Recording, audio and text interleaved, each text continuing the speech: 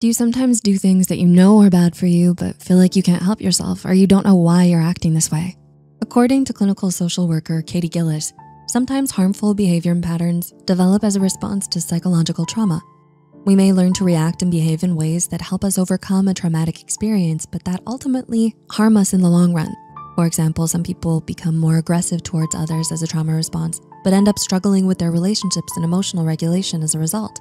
With that said, here are 5 more examples of harmful behaviors you may engage in that are actually a trauma response. Social withdrawal.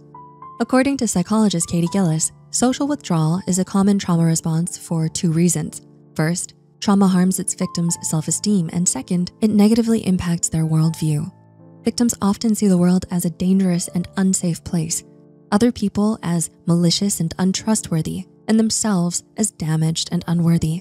Social withdrawal as a trauma response may manifest as spending less time with loved ones, making less of an effort to stay in touch, not wanting to go out or have people over, getting nervous when someone gets too close to us. Lashing out.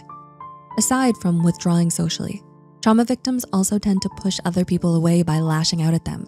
Anger is a common reaction to trauma, explains psychologist Dr. Seth J. Gillihan, and it can persist long after the traumatic event ends. You may feel anger at yourself for what happened, at others for not seeing it or helping you sooner, or at the world in general when you're unable to make sense of it all.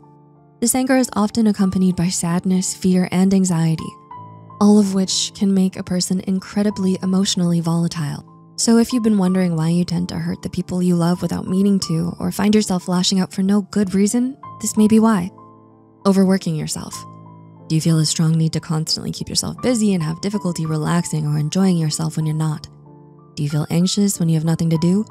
According to psychologist Dr. Brad Klontz, people like this use their work as a way to keep themselves occupied and avoid difficult thoughts or emotions like those related to unhealed trauma. So it's possible you may be overworking yourself to avoid thinking about what happened or confronting how you feel, which is harmful to your mental health, not only because it keeps your psychological wounds from healing, but also because having a poor work-life balance can be emotionally and mentally draining. Freezing up. According to an article by LifeStance Health, freezing is a common trauma response, especially when the nature of the trauma has led the victim to believe that they're better off making themselves as non-threatening as possible. Some examples of how an unhealthy freeze response can manifest include dissociating, frequently zoning out or having brain fog, becoming emotionally numb, difficulty making decisions or taking action, and a paralyzing fear of trying new things. Clinical psychologist Dr. Nathan Green says that a long-term freeze response can become a mask you use to protect yourself when you can't identify any means of fighting back or escaping. People with this trauma response may use fantasy or imagination to escape, hide their true feelings, and mentally check out from stressful or painful situations. Fawning. Finally, we have fawning, an often overlooked trauma response. Fawning refers to behaviors that aim to please, appease, or pacify others in an effort to avoid conflict, harm, or stress.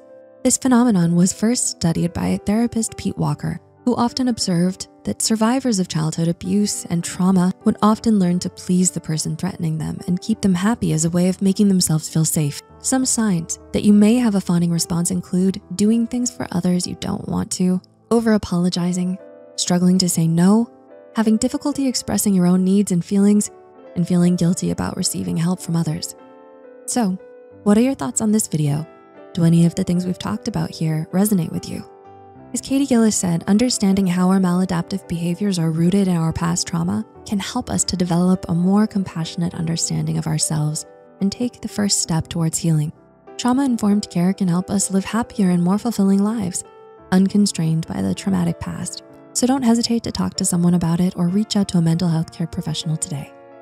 If you got a lot out of this video, please share it with friends and family. And remember, you matter. Here's the next chapter in our ongoing Psych2Go Stories series that we've been putting our hearts into. Our stories are more than just entertainment. They're a journey into the realms of mental health and relationships. Be a pioneer and explore our exclusive playlist. Stories that entertain, educate, and empower. What are you waiting for? I see you. Click on our playlist.